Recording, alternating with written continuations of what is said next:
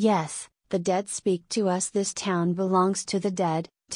and to the wilderness. Back of the clamps on a fireproof door they hold the papers of the dead in a house here, and when two living men fall out, when one says the dead spoke a yes, and the other says the dead spoke a no, they go then together to this house. They loosen the clamps and haul at the hasps and try their keys and curse at the locks, and the combination numbers for the teeth of the rats are barred and the tongues of the moths are outlawed, and the sun and the air of wind is not wanted. They open a box where a sheet of paper shivers, in a dusty corner shivers with the dry ink drops of the dead, the signed names here the ink testifies, here we find the say-so, here we learn the layout. Now we know where the cities and farms belong. Dead white men and dead red men tested each other with shot and knives, they twisted each other's necks, land was yours if you took and kept it. How are the heads the rain seeps in, the rain washed knuckles in sod and gumbo. Where the sheets of paper shiver, back of the hasps and handles,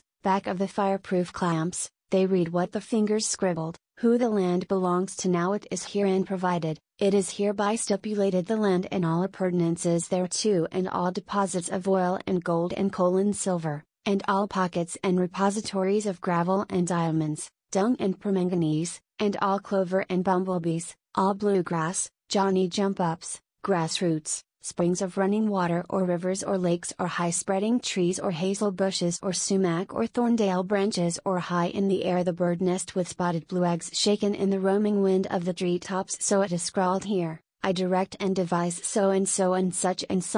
and this is the last word. There is nothing more to it. In a shanty out in the wilderness, ghosts of tomorrow sit, waiting to come and go. To do their job they will go into the house of the dead and take the shivering sheets of paper and make a bonfire and dance a dead man's dance over the hissing crisp. In a slang their own, the dancers out of the wilderness will write a paper for the living to read and sign. The dead need peace, the dead need sleep, let the dead have peace and sleep, let the papers of the dead who fix the lives of the living, let them be a hissing crisp and ashes. Let the young men and the young women forever understand we are through and no longer take the say-so of the dead. Let the dead have honor from us with our thoughts of them and our thoughts of land and all appurtenances thereto, and all deposits of oil and gold and coal and silver, and all pockets and repositories of gravel and diamonds, dung and permanganese, and all clover and bumblebees, all bluegrass, Johnny jump-ups, grass roots, springs of running water or rivers or lakes or high spreading trees or hazel bushes or sumac or thorndale branches, or high in the air the bird nest with spotted blue eggs shaken in the roaming wind of the tree tops. And so, it is a shack of ghosts,